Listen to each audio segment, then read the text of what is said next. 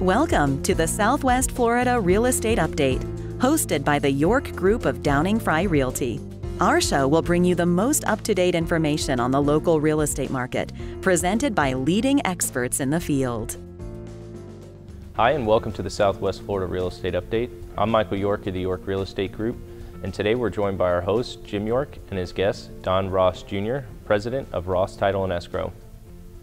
Thank you, Michael, for the introduction. Well, Don, thanks for coming on the show. Thank you, Jim. Thanks for having me. So let's tell our viewers who haven't seen you a little bit about yourself. I'm an attorney in Naples. I've been here since the 1980s. I have a degree in taxation. I'm the attorney and part owner of Downing Fry Realty. Own Ross Title and Escrow. We're on the corner of 6th Avenue North and 41.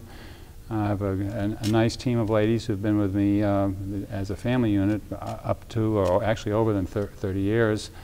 Try to do a pretty decent job for our clients, get back to them on phone calls and so forth, and see my fair share of closings. Well, you do a wonderful job for our clients. They're always thanking us for introducing them to you. So today we want to talk about hurricane protection for buyers and sellers. The reason and I wanted to take it one step further because it's not just hurricanes. We do have some storms down here, the downpours that you can have a lot of damage from just those.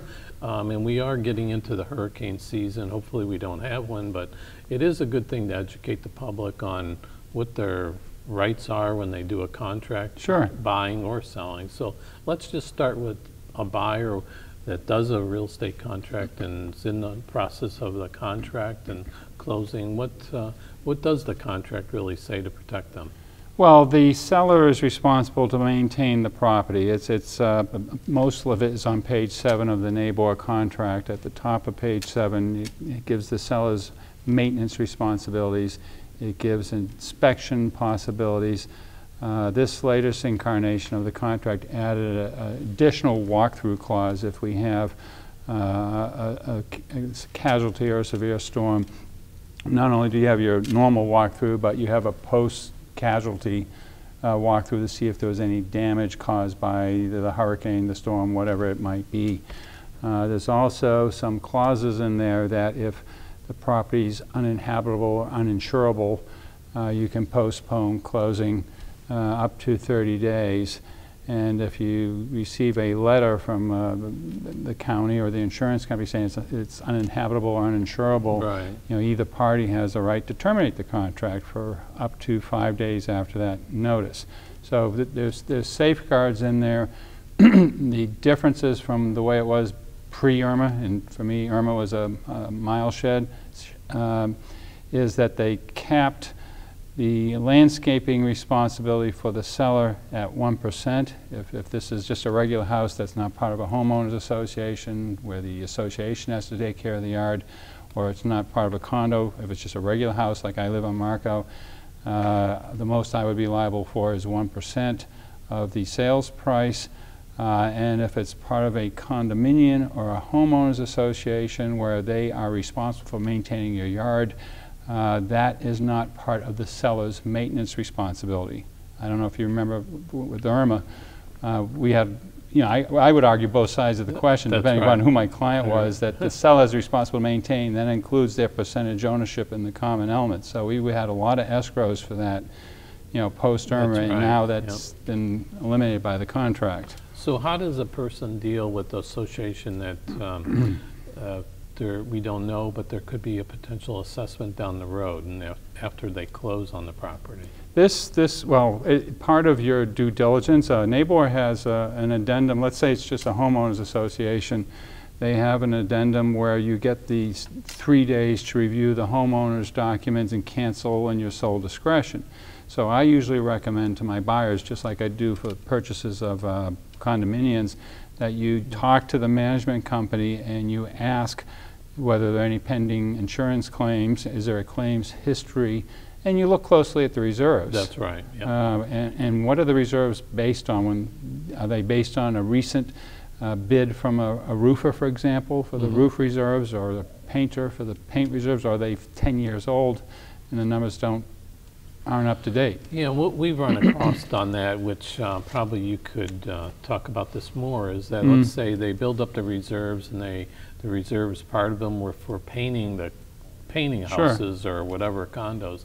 So that reserve has been depleted a lot because that was allocated and they've used it. So you need to ask a lot of questions, I guess. You really do, and it always changes. When I review condominium documents now or homeowners documents for people, sometimes you get an association that's just redone everything. They've new roof, new painting, new everything. Right. And the reserves are low, and it might be a high-end building or a condominium unit.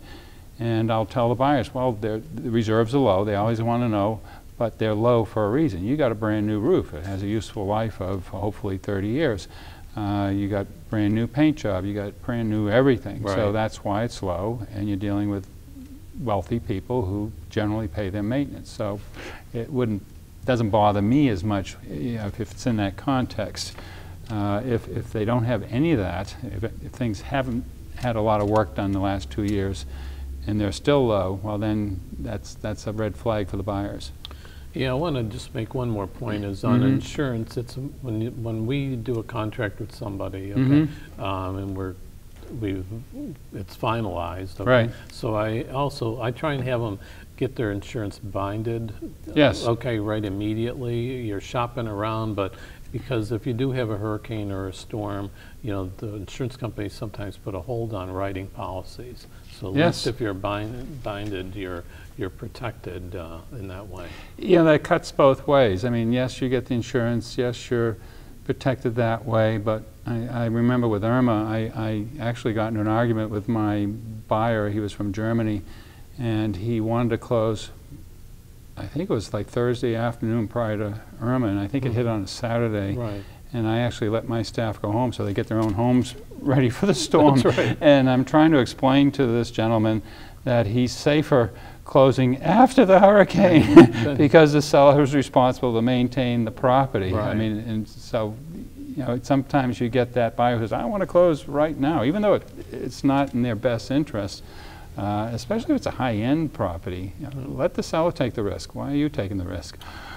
Yeah, maybe the producer, while we're going on some of these other items here, could bring the contract up so people can read it while we're discussing the other items you have on this. It's basically page 7. You get the seller's maintenance at the top, and again, there's been modifications. The landscaping, or if it's something the homeowners association or condominium documents is responsible for, like the grounds, the clubhouse, the pool. That eliminates something that the seller is responsible for, because again with Irma, I add this all the time, there might be a special assessment the seller's responsible to maintain. We want to escrow $10,000 for the potential special assessment down the road. Right. And the contract was unclear, so they clarified that so that people like me can't argue out of both sides of my mouth. Well, Don, we're going to take a little short break, talk a little bit about the York Real Estate Group, and maybe about you too on our commercials. Maybe. And yes, we are. Okay. And then we're going to talk about sellers in the contract, what their rights are. Okay, and we'll be right back in 1 minute. Thank you. Thinking of buying or selling a home in Naples, Marco Island, Bonita, or Estero, Florida? Think of the most experienced York Real Estate Group, associated with the #1 brokerage in Southwest Florida, Downing Fry Realty, which produces yearly real estate transactions of over $1 billion. Jim, Michael, and Morgan make up the York Real Estate Group of Downing Fry Realty, with over $275 million in sales transactions, along with offering over 25 combined years' experience in the local market. The Yorks can offer the experience and trust you need in a realtor. Call them today at 239-273-6727 or visit their website at www.naplesyorkrealestate.com. Looking for a real estate closing agent in Southwest Florida? Ross Title and Escrow has over 25 years experience and has closed over 20,000 residential real estate transactions. Donald Ross.Jr., president of Ross Title and Escrow and a practicing attorney in the state of Florida with a degree in taxation, is here to service your needs. Call Mr. Ross or one of our 4 closing agents for a free consultation today.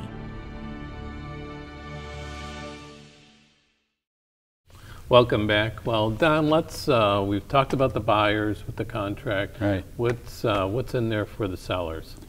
Well, I actually made some phone calls. I'm always trying to improve on this. Spoke to insurance people. Again, tried to learn from past experiences. Pictures again. You take pictures of everything. You want to be able to show this is the condition of the property at the time for insurance purposes or contract purposes. In regards to your insurance policy, and this is after talking to our mutual friend Chris Mitchell, who sells these policies, bring your declaration page with you. He says a lot of his clients don't know how much coverage they have, don't know the amount of their deductible, don't know what's excluded. It's so true. I mean, it's incredible, but bring that with you. The number that you have to call to make a claim, in case you come home to a leveled house. Yep. You want to bring that. Have your property inspected. I mean, I know I did before Irma. I had the cables around my screen tightened, and look at the vegetation around your home. You may have liability if you have a tree that was killed by the last storm, but you haven't cut it down yet. If you have a sick or a dead tree and it falls on a neighbor's car or their home, you have legal liability. So anything that potentially could create an issue. We had a series of companies going around inspecting roofs from the last storm. And one of the standard diagnoses I would see would be that there are loose tiles. Well, if you have knowledge of loose tiles that could potentially be a projectile, you have a responsibility to make sure they're firmly affixed. I have a client who bought a $2 million home who was told he had loose tiles, and he says, Don, the home is watertight, it's structurally sound, it's fine. I said, yes, but you know there are loose tiles, and if one becomes a projectile in a storm and hits somebody, hurts somebody, you're going to have a doozy of a lawsuit. So look around the yard and see what is there that could create a problem in a high wind situation, and address it. Yeah, what we did at our house was I put towels on the windowsills of everything, because there's a lot of leaks that come in and around the doors, because water can come in, you know, just from the rain, not even from anything. So maybe that's not part of the contract. It's not, but it's just something.